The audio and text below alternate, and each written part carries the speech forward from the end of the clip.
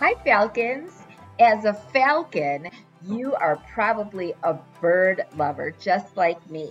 And we just learned about the artist Audobon, who was very famous for taking views of birds and painting them. He was a conservationist, which is somebody who was very interested in studying birds and saving the habitats that they lived in.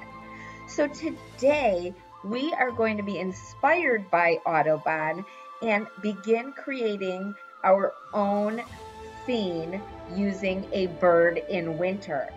This is going to be a 2-day assignment, which means you will work on it today and then the next class period as well.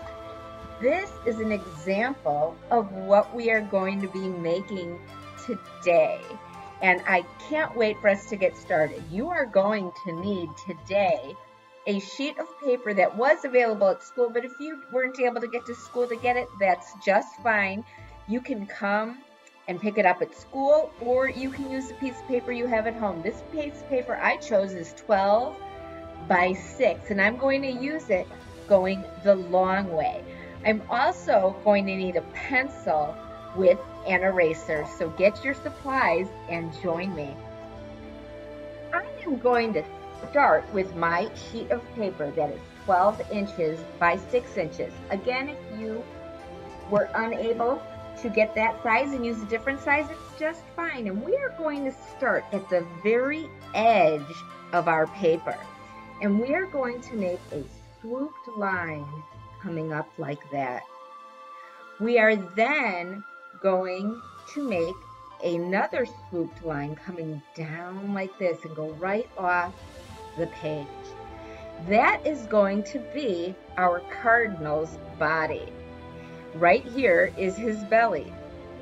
Cardinals have kind of a mask looking type thing happening, so we're going to go like this and draw an eye inside. So it looks like the bird is wearing a mask.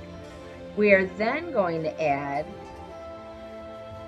our bird's beak, just like that.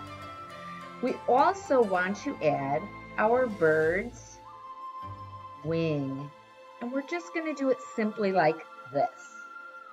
Behind our bird, we want it to look like our bird is actually in the tree, so we are going to have branches coming out from where our bird is roosting or sitting. We want it to look like he is actually sitting in the tree. So I am just going to make some branches coming out from around our bird. I really want to take my time and do a nice job on this. When I am done, I am going to go over those pencil lines with a black Sharpie.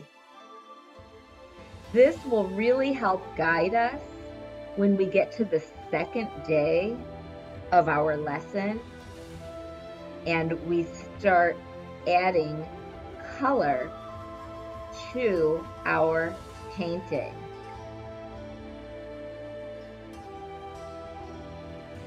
I could add details such as creating texture and billowiness on our bird.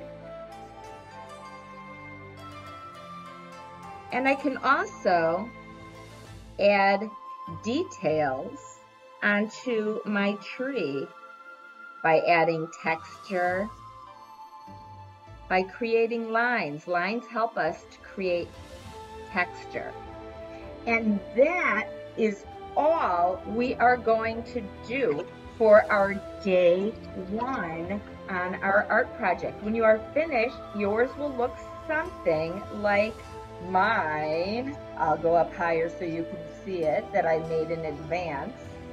And we are going to stop right there until we get to our day 2.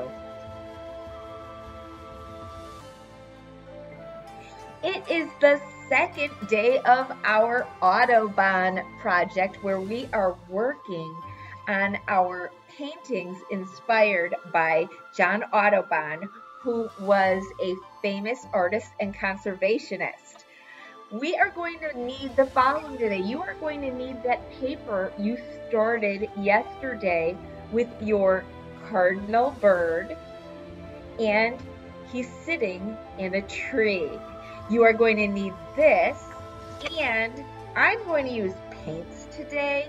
If you have a little paint set that came with your Forestall art pack at the beginning of the school year, pull that out with a brush. You will also want to use a protective surface to lay your picture on, because we certainly would not want to ruin any of our tables or furniture at home. Another important thing you are going to need is a glass of water. Don't use a fancy cup. I just use this plastic cup that's okay to throw away, and we're going to be using this to clean our brush. So gather your materials and let's get started. There are several things to keep in mind when painting, and that is to be very gentle with our brush. It is not a toilet brush. That will ruin our brush, and we want to keep our brushes nice and in good shape. So I am going to start with my bird's body. So I'm going to open up that red and just lightly stick my paint in there and begin painting my red bird. Being very careful of the lines that I drew. Notice how I'm not going like that. I am very gentle with my brush.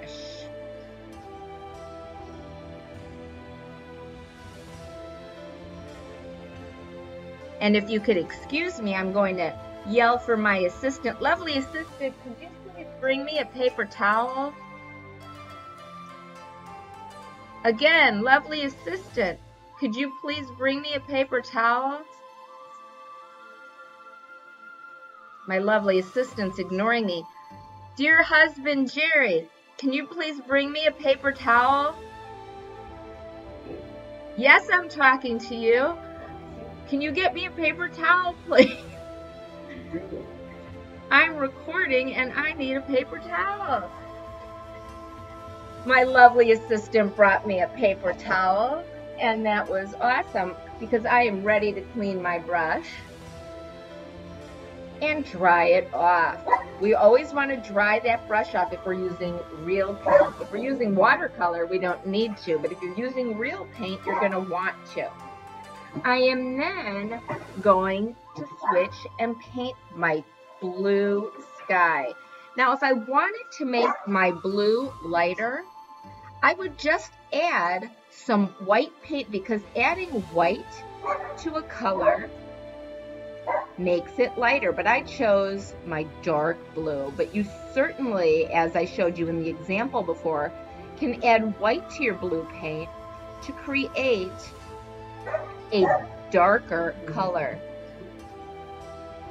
Can you hear my dog barking? This is quite an exciting video that you are getting today, because not only are you learning to paint birds, you get to hear dogs in the background. So I am painting my blue sky behind him. I'm gonna show you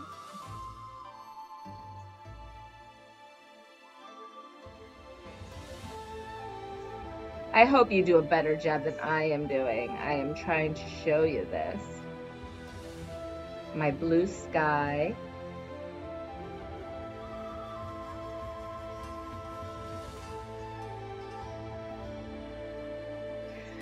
Now on my blue sky, I do want it to look like winter.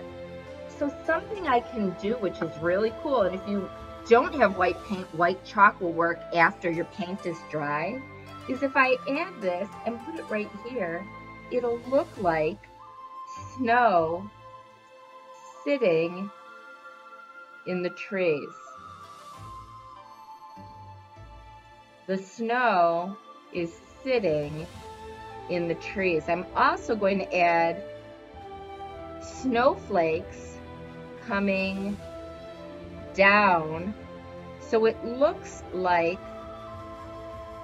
a winter scene. I'm going to keep painting, adding that brown that I want to add to the branches. But that white paint, adding that is really key to creating a winter looking project. When I'm all finished, you'll notice I painted, should I say, my bird red, and I gave him that black mask, and I painted his eye yellow and his beak yellow just to really make it pop and stand out.